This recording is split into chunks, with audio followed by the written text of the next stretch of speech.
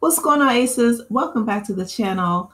So Kim Zolciak is the latest to weigh in on the Kenya Moore situation. Y'all know she's out doing media tours and promoting her reality show. So she was asked specifically her thoughts on possibly returning to Real Housewives of Atlanta. And then, of course, she mentions Kenya. So let's go ahead and hear what Kim has to say in her own words, and I'll come back with some commentary afterward. We miss you holding that peach, Kim Zolciak. I mean, do you think there's any chance at all you would enter the fray with those group of women again? You know, I've been saying no all day, and then something just hit me about the cast. Like Portia, who one of my dear friends, she's adorable. I absolutely love her. Somebody had mentioned that Phaedra's a possibility. Adore her. She makes me laugh. Kenya's gone. Best decision ever. So, you know, I've been saying no all morning, but when I thought about Portia, I was like, well, maybe I could, because we do have such a good time together, and she's so funny. She might be the medicine that I need, per se. I totally agree with you, but of course, I'm so glad you just mentioned Kenya, because I gotta ask you, when you got the news that Kenya got the boot mid-season on this new season of The Real Housewives of Atlanta, Kim Zolciak, what went through your head? Thank God.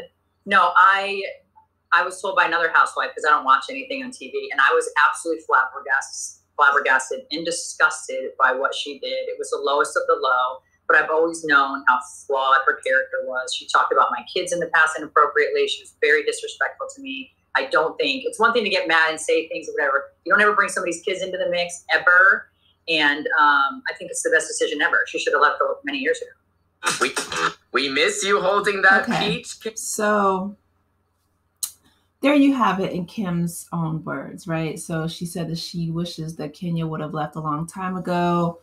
And Kim, you know, she's not one of my favorite people. I'm just going to be honest with you, especially after watching everything that has been playing out between her and Kroy over the last few years. In my opinion, she's the last person that needs to be talking about anyone's character, okay?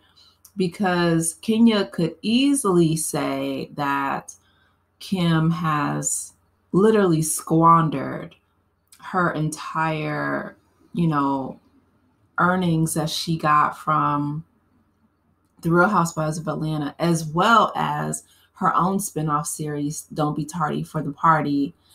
And that was an easy check, right? But as soon as they canceled that show, and it ran for a really long time, I think most shows have a typical, you know, shelf life of around like 6 seasons. And I think theirs lasted 8 seasons.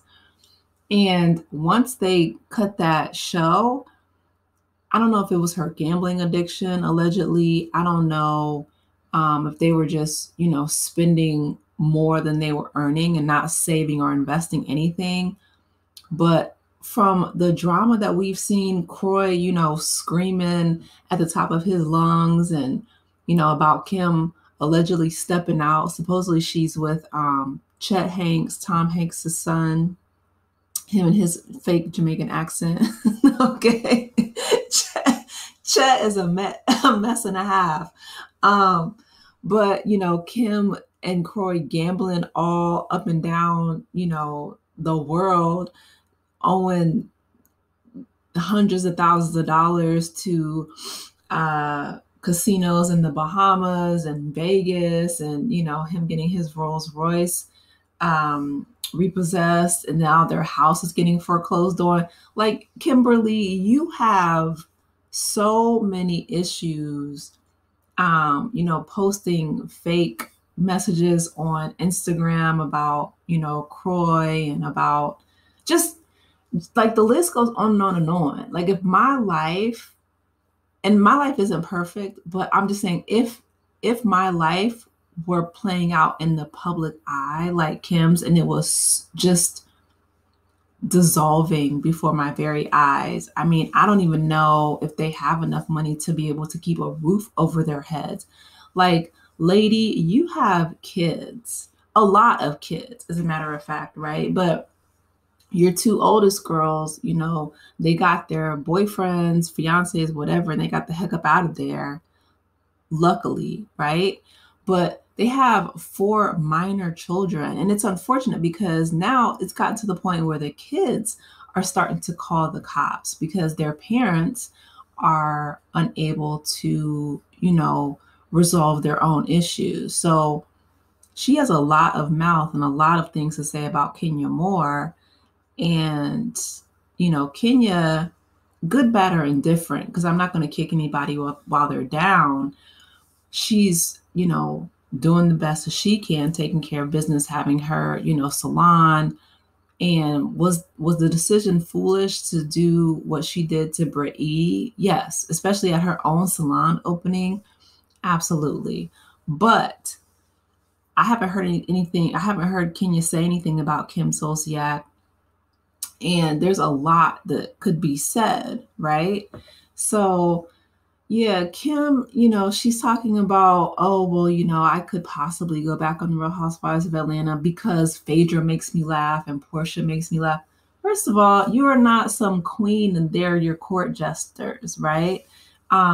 Secondly, you need that check. Like, let's just keep it all the way a buck. Like, whoever this blogger or not blogger, but podcast person or whoever, he didn't push back at all. I know he was kikiing, and Kim is good for a kiki, but to keep it real, I mean, that's the real reason why she would come back on Real Housewives of Atlanta. That's why she's doing the reality show that she's doing right now, right? She needs the check because not only does she owe the casinos and Target and all these other people. No, baby girl, you owe the IRS, the Internal Revenue Service. And trust me when I tell you that they will get their money by hook or by crook, either through you paying the dollar bills, or they will throw you in prison and get sweat equity, and they will get prison labor. Y'all better check. I'm telling you that, like the house, right? Like the gambling, the house always wins. I'm not a gambler myself, just because I know that the house always wins. And in my opinion, it's a very irresponsible way to spend your money. But listen, if you got it, if that's something that, you enjoy, then if you can afford it, right? Big caveat on the if, then by all means have at it. But for me, I don't tend to gamble with my money, but Kim does. And it's unfortunate because she has not only spent her money, she spent her husband's money, she spent her children's money to the point where they're getting foreclosure notices and their cars repossessed. And, it's horrific. Like, she absolutely, if Andy Cohen or, Bravo called her today and said, Kim, we want you back on the Real Housewives of Atlanta for, well, I guess Sweet 16 is already filming, but season 17, she would jump at the chance. And there's no way anybody could convince me differently. Okay. Kim is full of it. She needs to be working not only on reality TV, she needs multiple jobs, like multiple streams of income in order to get these tax debts paid, to get, to keep a roof over her head. I don't know how they have managed to stay in that house for as long as they have. I mean, I don't know if she got a loan from Big Papa, from Candy, from the Tooth Fairy, from whoever, but they have been able to, keep the banks and the sheriffs away from kicking them out. I don't know how much longer that's going to happen, but she absolutely would love to be back on the Real Housewives of Atlanta because it is a cute coin and she needs that check. So let's keep it a buck. But I just wanted to let you guys hear what she had to say. Kim is, in my opinion, she is someone who is just delusional. Like, she has delusions of grandeur. I don't know why her and Kroy, and this is as much on Kroy as it is Kim, why Kroy didn't take that money, put it in a trust for the kids, right? To set up a college fund for the kids, put it in investments, stocks, bonds, etc. Buy that house outright, because they had the money. If you guys are gallivanting all over the world, you know, in the Bahamas gambling, no, that house should have been paid for first, okay? That car should have been paid for. Like, before you spend another dime on anything else, make sure that you at least have a roof over your head.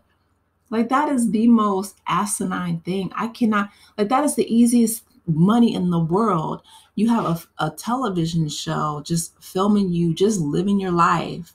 And instead of taking that money and putting it in investments, they could have bought, you know, rental properties.